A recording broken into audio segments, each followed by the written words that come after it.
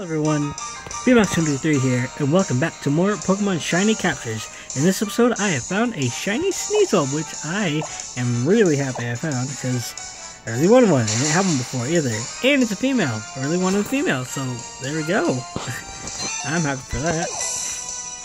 And the camera, apparently, it's this running thing. It never wants to cooperate with me. It always has trouble. Oh, there's Metagross. This is a Metagross I had back in Oraz, actually. That's what I used. I got it back at X and Y, actually.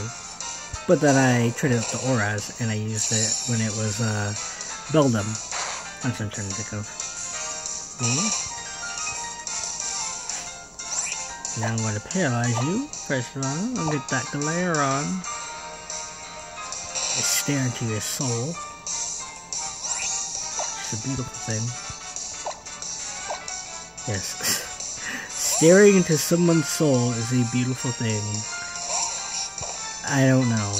I'm tired, actually. I think that's why. I'm just tired.